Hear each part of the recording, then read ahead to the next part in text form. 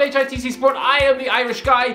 And I'm also a predictions god. I'm sorry, did anyone else predict Rangers to draw 2-2 with Russia Dortmund on Thursday night? Honestly, where's my predictions crown? Anyway, what's this? Premier League game week 26, I think? Right, let's go. Southampton versus Norwich. What has happened to Southampton? I mean, does somebody want to tell me? This time last year, you were getting spanked 9-0 for the second season in a row. You know, just a month after they beat Liverpool, and Ralph Hasenhüttl very quickly showed the composure of Alexander Burke when he won the X Factor. You know, sobbing like a hormonal horse. Honestly, to me, treating a 1-goal win over a crippled Liverpool, where they had a centre-back pairing of Jordan Henderson and Fabinho, an out-of-form Trent, and honestly, a manager who looked so grumpy. I mean, you wouldn't be surprised if the paparazzi filmed Klopp beating up lollipop ladies outside the ground after the match. To me, Ralph Hasenhüttl had a small-time mentality, and with the defensive organisation of a chewy toothbrush. I mean, we've seen Marcelo Bielsa take liberties in defence lately, but honestly, 2 9-0s in a row. I thought Hasenhüttl was destined for the sack, and that now, by all rights, he should have Daniel Farke's job at FC Krasnodar, right? But no, Ralph has proved me wrong. I mean, he's hustled all of us, because my tips for relegation at the start of the season are now 10th in the league, and just 1 defeat in 11 games. What's going on? You were deprived of Danny Ings this season, replaced him with a £20 million lump of candle wax and Adam Armstrong, who, yeah, surprise, surprise, has massively flopped. If you were going to sign a championship goal machine, maybe look at Alexander Mitrovic, not some Geordie boy with the footballing ability of Kylie Minogue. Are we forgetting this team didn't win any of the first 7 league games, and yet they're 10th? Well, turns out Armando Broja is the real deal. He's the Albanian James Bond. And honestly, borrowing a child striker from Chelsea is a risk. I mean, just ask all the Premier League chairmen who kept pulling their hair out when Patrick Bamford spent about 5 years looking like an immobile wheelbarrow. I mean, in the Premier League, he was someone who had the muscle strength of a wet tea cozy. But Broja, he's been brilliant, electric. 8 goals already. As for Norwich, they've improved under Dean Smith a little bit, but that's still 8 defeats and 3 draws from 14 games. Chucking the fact they're back down bottom of the league again, and I'm guessing that's enough to demoralise the fan base. So yeah, 3-0 Southampton win. Very, very easy. And James Ward-Prowse is going to bang in a penalty. Leeds versus Tottenham. This is a clash of the midlife crisis. Both Antonio Conte and Marcelo Bielsa are 2 of the most brilliant tactical minds in football. And yet, here they are, both of them looking about as happy as anyone married to Katie Hopkins. Just, no thanks. Considering how great these managers are, you wouldn't be surprised if Conte versus Bielsa was a clash between Chelsea and Man City. Not, you know, Spurs versus Leeds. You know, the Robbie Keane derby. I mean, Conte, 1 minute, he's dancing about like that weird penguin of happy feet. You know, dancing down the Etihad touchline. The next, he's threatening to resign. 4 defeats in 5 games. He's embarrassed. He didn't even want the gig originally. He said no in the summer, so clearly he's about as committed to the Tottenham project as Tiger Woods is to his wife. As for Bielsa, this is embarrassing. 1 point from your last available 15, and you've conceded 16 goals in 4 games. You've lost 7-0, 6-0, and 5-1 this season. I mean, if this was someone else in charge, like Alan Pardew or Mark Hughes in the dugout getting these sort of results, then yeah, the Leeds fans would be on the verge of pulling out their own teeth in disgust. I mean, it's just sad what's happening to both of these coaches. As for this game, I think it's going to be a Tottenham win. Leeds are in utter free fall, and listen, travelling to Burnley on a wet and cold windy Wednesday night, that is a tough game for anybody. I mean, come on, it's like going for a picnic on the edge of a volcano in Poland. Losing there isn't really any great shame, but an early morning kickoff at a deflated Ellen Road in the sun,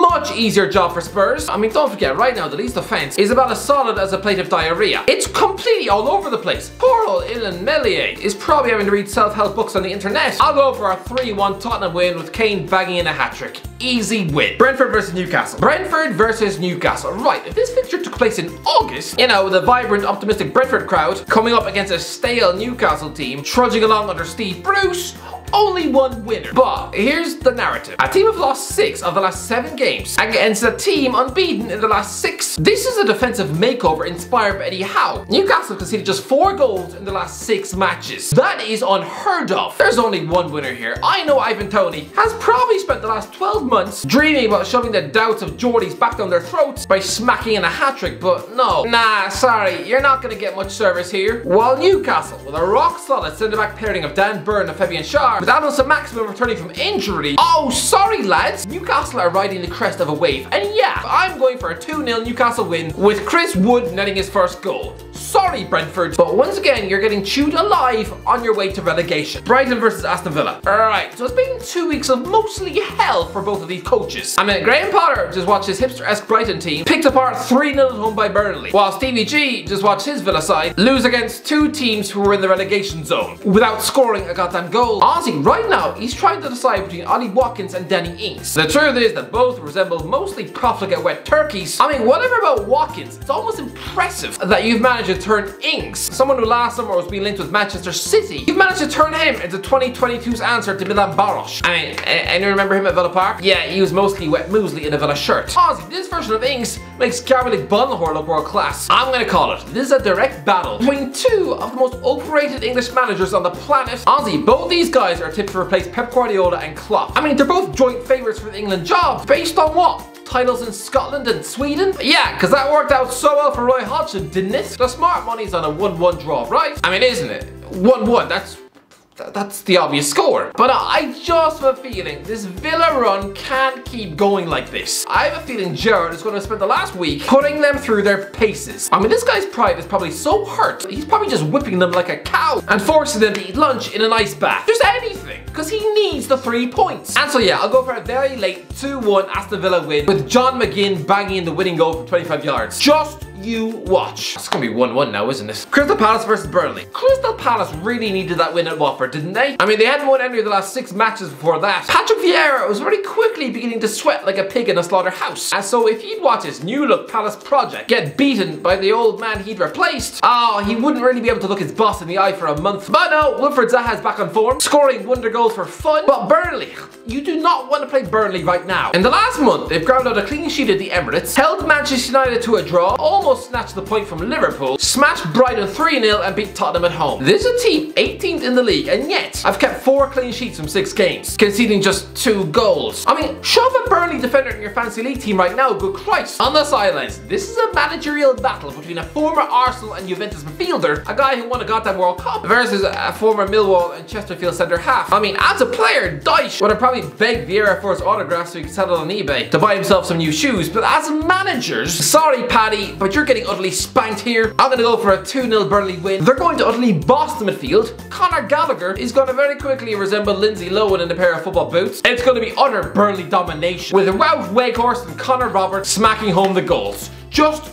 you watch. Man United versus Watford. I think it's safe to say that Manchester United fans hate Watford. Come on, they lost 4-1 to this brutal beefcake sandwich of a football team in Ollie's last match. And that wasn't even Solskjaer's first loss to Watford as Man United boss. Honestly, it was just embarrassing. Ralph Rangnick, whatever you do, don't lose this game. Clearly the Manchester United boardroom don't take kindly to losing to this football team. Listen to me, Watford are dead and buried. I know they sneaked to win at Villa Park, but let's be real, you've asked an elderly pensioner to rescue you from trouble. Roy Hodgson probably can't even remember his own birthday, let alone the name of his left back, so this should be an easy and routine win for Ralph, especially now that the Man United team are slowly regaining some confidence as the weeks go by. Listen, Watford will dig in and make it awkward at Old Trafford. Moussa Sissoko will probably hit the post at 0-0, but in the end, I'm gonna go for a pretty easy 2-0 Man United win. Goals for Cristiano Ronaldo and, oh yeah, flavour of the month, Anthony Elanga. You know, February 22's answer to Federico Makeda. Okay, that's a bit harsh, isn't it? Elanga might be too young to remember Makeda, but that man is probably a terrifying warning to any young child coming through. Honestly, Makeda. He's a bit like football's answer to whoever voiced Meg Griffin in Family Guy Season 1. I mean, they're probably now both working down the local Burger King, trying to scrape rat feces off the underside of chicken burgers. But anyway, yeah, easy 2-0 Man United win. Obviously. Of course. Everton versus Man City. Man City are rattled. Don't think that they're not. Is it just me who finds it weird that whenever Man City start to slip up in the league, they're then immediately given a trip to Goodison Park, putting Everton in that weird position of doing Liverpool a favour? Honestly, it was the same in the spring of 2014. Everton were literally Steven Gerrard's last hope. And Ross Barkley actually stuck the Toffees 1-0 up before Man City wound up winning 3-1. But also, 3 years ago, just 2 weeks after City lost at Newcastle, which looked like it was hand-wrapping the title to Anfield, they then travelled to Goodison Park for a tricky tie. A defeat there would have ended their title hopes.